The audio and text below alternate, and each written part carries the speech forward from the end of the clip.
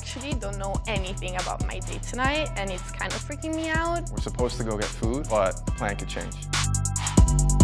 She was wearing a dress, a lot of bling. As I got to my building, we kissed. My name is Daniel, and I'm 27. My name is Sarah, and I am 28 years old. I run a startup based in San Francisco and in New York.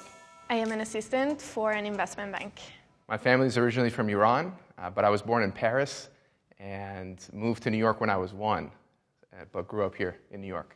I moved to New York City 2.5 years ago because I wanted to follow my dreams. I actually don't go on dates very often. Once every 4 to 6 weeks. I've been single since 2015. 1.5 years now. I've not made it a priority to not be single. Well, maybe my expectations are too high. Also haven't found the right person. I actually don't know anything about my date tonight, and it's kind of freaking me out. Really, I have no information. I just showed up here. Her name is Sarah. That's my mom's name. Daniel. Ooh, Daniel? Damn, Daniel. Middle Eastern looking or Italian looking, we can say. Someone who's confident, someone who would give me feedback. Tall, because I'm kind of tall, and I like my heels. I mean, if she's pretty, I mean, that's also pretty good too. Ambitious and successful. I would say my age range is between 19 and 28. Over 35, but younger than my parents. I don't think I would be willing to compromise on type and age. I would consider dating somebody younger. We can never say never, though. Got the president of France. His wife's like 20 years older. I'm wearing chinos and a shirt with flowers on them that I bought 2 hours ago for this date. I chose this because, it's my new dress. It makes me feel good. I was at the gym, so I'm still wearing my running shoes. I didn't plan the date tonight, so hopefully he did.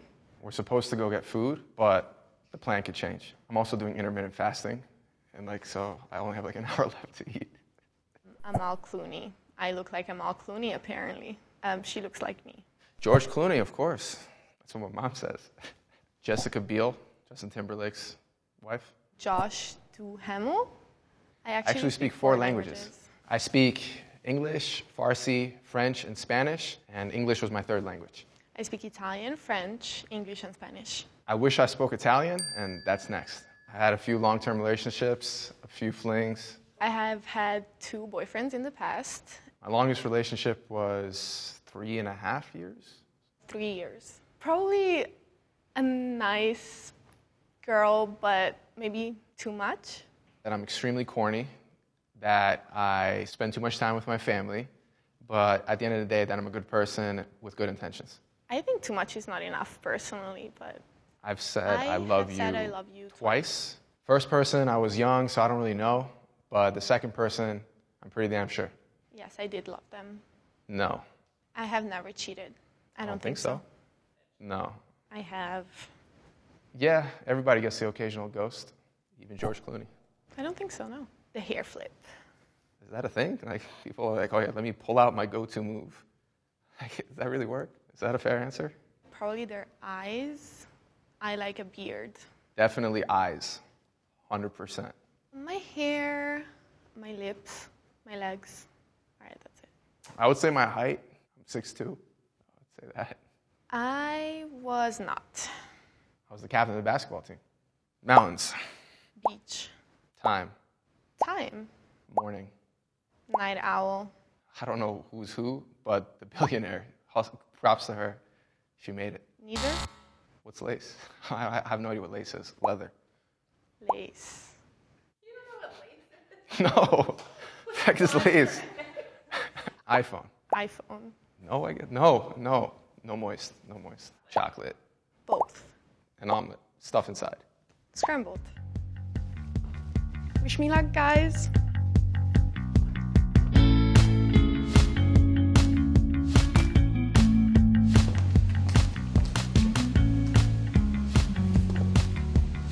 Very first impression was she looked beautiful, and she wore a nice dress, and she had a nice smile. My first impression was he looks like a really nerdy, cute guy.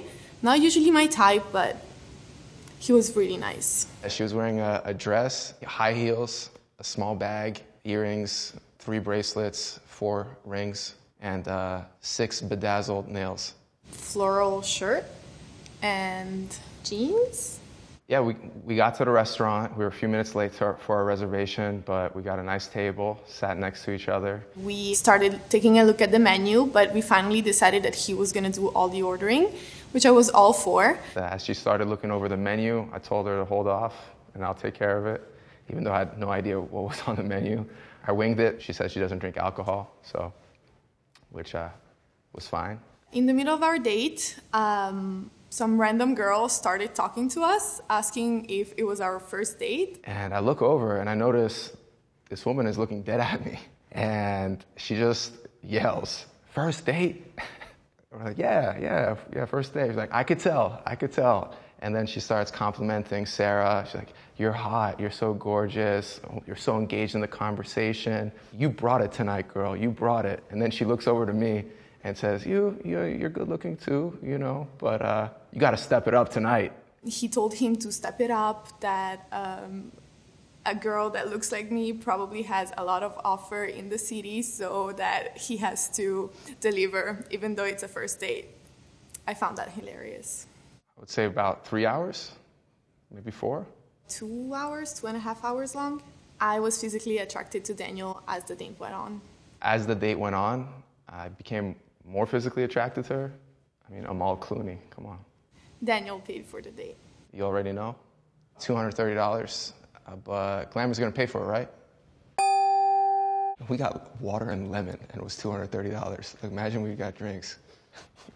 Right off the bat, he asked me about my imperfections and what I thought was least attractive about me.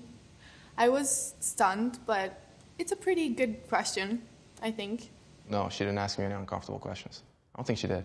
Definitely when the girl sitting next to us started giving him advice. That woman, she keeps coming back. She made it awkward for a split second for me. I had to adapt and react in the moment. It was funny, but it's definitely a little awkward. Yes. Daniel actually said that he only owns 150 things, as he is embracing a more minimalistic lifestyle. And I told him I am at maybe 3,000. Yeah, she has a lot of stuff, and we definitely have different perspectives on stuff. She really wanted some tiramisu, but they only had a giant tiramisu cake. Luckily, there was this gelato shop that was still open, and it saved the day. At the end of our date, he called me a car, but he insisted to come drop me off, even though he doesn't live anywhere near where I live. But I thought it was really sweet. I mean, we pulled up to outside her place. I realized I didn't have her number, or I guess she realized that. So we exchanged phone numbers. As I got to my building, we kissed, and we exchanged numbers because we did not have each other's numbers. And I just left. Yes, there was a kiss. So our first kiss was right in front of the gelato shop. It was a great kiss. I even told him how impressed I was. He's a pretty good kisser. What do you want to know? I usually kiss and tell. You already know. Daniel initiated the kisses. Again, I don't kiss and tell. I think my favorite part of the day was just walking in the city without a plan. Sometimes it's good to get lost, not have to go by a schedule. The fact that he actually held my hand when we were walking around. I was holding her hand so she doesn't fall into the street grids. You put your heel in it, you get stuck. So it was fun to kind of navigate the New York City streets. I can't even remember when the last time is that a guy held my hand in public. 3 weeks ago? No, last month. End of June, early July kind of thing. He's broken French. We had a bit of a conversation in French, and he had the most adorable and sexiest accent. I would say her accent. Couldn't really pinpoint where it was from. 100% she laughed more. She laughed after practically everything I said. I think when I pressed the button for the elevator to go downstairs, she laughed. But I laughed too, don't get me wrong, but she just laughed more. 70-30, I would say. But then after the woman told me to step it up, I laughed a little bit more. I'm not gonna lie. I definitely laughed more because Daniel is really funny. I would say when she said my name. When she said my name maybe like 3/4 of the date in. The way she said my name was definitely attractive. It's kind of a strange answer, but I don't know, like the way she said it. I was attracted to the fact that he was a real gentleman. I was least attracted to his shoes. So bad. I don't really like talking about negative stuff, so I'm not going to say, but overall, good date. She said your shoes. I knew it. Of course, my shoes. But these shoes got me a kiss, so would you look at that? I hope that doesn't make the cut. She flipped her hair a lot, so she kind of did a little this, a little hair flip. Hello, I'm Daniel. Sorry, Daniel. I think my family would love Daniel. Wholeheartedly, I don't think so. With me in the equation, without me in the equation, yeah, she's a good person. Not to say that they wouldn't like her, but like they might feel the same way I do. So my parents support how I feel. So if I told them the same things that were red flags for me, they think they're red flags too. So I don't think I'm the best long-term fit for her. So out of respect for her, I think it would make sense if we just stayed friends. I texted Daniel goodnight last night and thanking him for everything, and he texted back saying that it was a pleasure and good night. He called me queen. Just a short little, hope you made it home safe, and I responded, sleep well. I was going to say sweet dreams, but she doesn't dream, so I just said sleep well. I'm very glad I went on this date. Yeah, definitely. I mean, I learned more about myself. I had a good time. I made someone else feel good, and hope she had a good time too. On a scale of 1 to 5, with 5 being the highest, how was the conversation? 5. 4.5. It was good. How much did you have in common? 4. 4.5. Rate your physical attraction. 3. 5. How compatible do you think you are? 3. Short-term 5. 4. How much did you enjoy the date? 4.5. 5. How likely will you go on a second date? 5. 5. I would go on a second date with Daniel. I think the part of me that wants to go on a second date is, I had a great time. Meeting people that you could have a good time with, who you're compatible with, is not common. But because of some things that aren't going to work long term, I wouldn't want to start something that's ultimately going to lead us to being disappointed. Although we did have many things in common, there were just certain things that I don't think we'll be able to modify about one another. I wouldn't want somebody to change exactly for me on day one in terms of their core values. And also for me, I'm not going to change as well on certain things. So that's why it wouldn't work long term, but in a different life, maybe it would. I could be friends with them. It's like I'm not going to be, I'm friends. Like, hey, if she says, hey, you want to hang out, I'll hang out.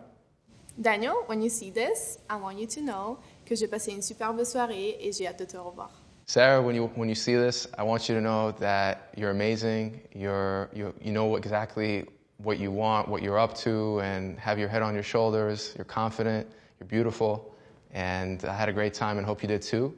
Enjoyed our conversation and the time that we spent together. And if you ever want to hang out again, you just let me know. My advice to other women that will go on dates with Daniel is don't be scared because he's going to ask you the uncomfortable question. Just be honest and transparent and you'll have a great time. Be curious. Be curious about what she enjoys and just be yourself. You got this. Thanks, guys.